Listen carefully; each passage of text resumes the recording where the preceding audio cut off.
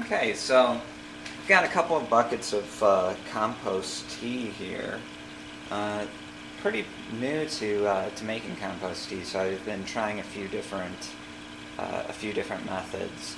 The first method that I tried is pretty much what everybody posts to use a nylon stocking, fill it with some freshly finished compost, and to actively aerate it with a nice air stone in a 3 to 5 gallon bucket. We got 3 gallon buckets, and give it a little bit of blackstrap molasses. That's what I did for a couple of weeks, and that was working out pretty well.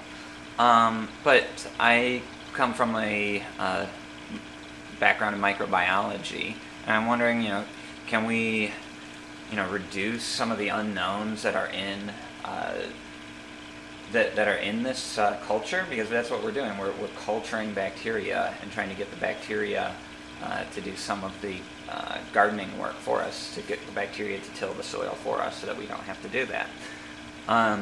And by just culturing whatever's present in the compost heap, you're mostly going to get the beneficial microbes, but at the same time, you're going to get a lot of unknowns in there as well. So I got a little bit of the stuff at the store. It's an inoculation mixture, and contains quite a variety of soil microorganisms.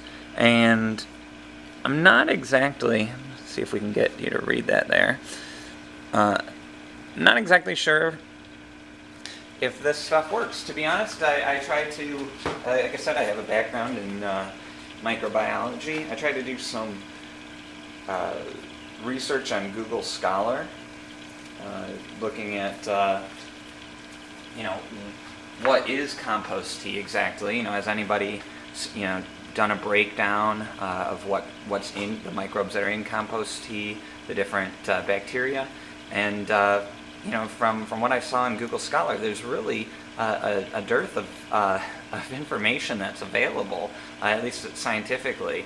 From my own personal experience, I've seen a big result from using compost tea, but I'd like to understand what's in the compost tea and why, and how we can optimize the compost tea. What if it's just 1 or 2 microorganisms that are responsible for the majority of the benefit, and we're throwing away 90% of our sugars and material for metabolism on microorganisms that really don't do us any benefit.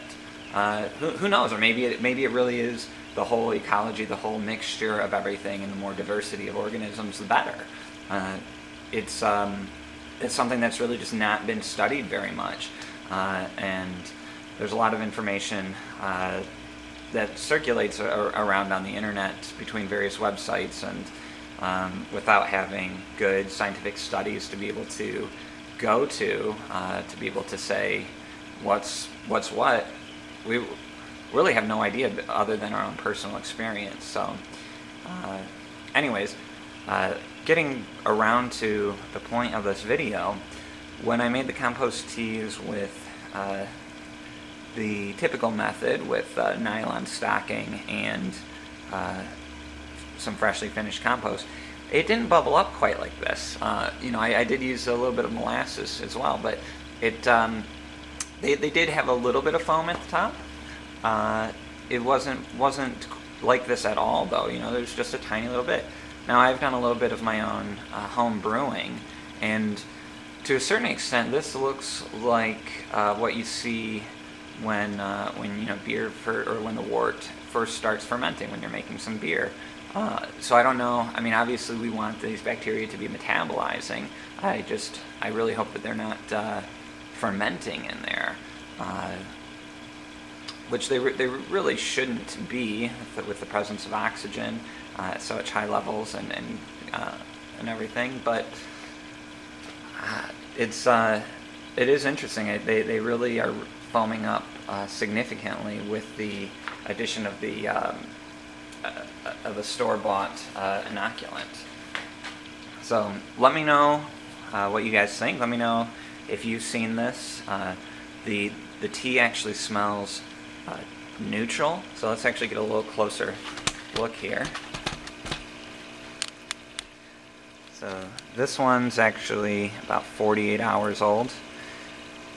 You can see it's a little darker color on the top. Not sure what that means. Probably just a little older metabolism. You know, you've got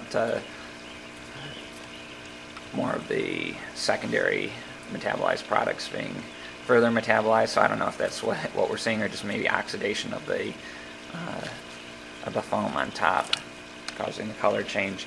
And then we've got a compost tea that's about 24 hours old, and we see more foam on that, which going back to the idea of metabolism makes sense, because it's going to be in a more active phase of metabolism, using up those sugars that were freshly added yesterday. But that's our compost tea setup here.